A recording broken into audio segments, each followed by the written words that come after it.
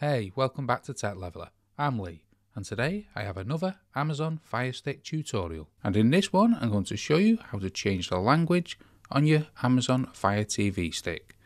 So, first things first, press the home button on your FireStick remote, then come all the way to the right to this cog icon here. This will be the settings.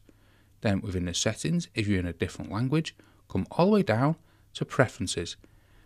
This will be the same symbol even if it's in a different language. So you want to go into that. Then once you're in preferences, you want to go all the way to the bottom if you're in a different language and then press one up. This was always the language section. Then you want to go into that and here you'll be able to choose your new language. So if you want to get back to English, for instance, English is normally always at the top and it'll be shown in your native language.